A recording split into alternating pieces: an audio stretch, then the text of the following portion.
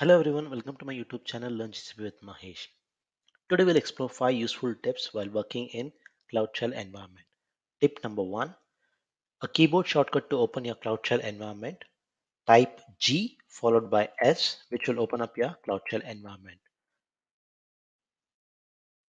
Number 2, when you're typing any gcloud command in Cloud Shell, you can use tab, which auto completes your command. So COM, it should do to compute instance, it gets auto completed.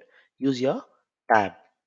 Tip number 3, if you want to use project ID in any of the gcloud commands, instead of hard coding your project ID, you can use this environmental variable called devshell underscore project ID,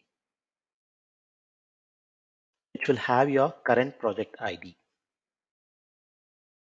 Number 4, most of the time when you type your command in your gcloud prompt, it will be almost like half the screen. If you see, the prompt is almost half, it is already occupied. And if your command is very big, and if your gcloud command is very big like this, it will almost come to your next line. And if you don't want to have this option, you can use this batch shell option called export, which will change your prompt to this way so that you can type in the entire command and it will not come to the second line. So that's tip number 4. Number 5. We know Cloud Shell environment is an ephemeral virtual machine and it is totally free of cost. But there is a weekly usage limit which Google puts on that.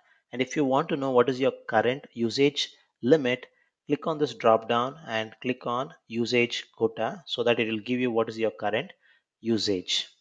So those were some of the useful tips while working in Cloud Shell environment. Please let me know in the comment section which tip you like the most. Hope the video was helpful. Thanks for watching.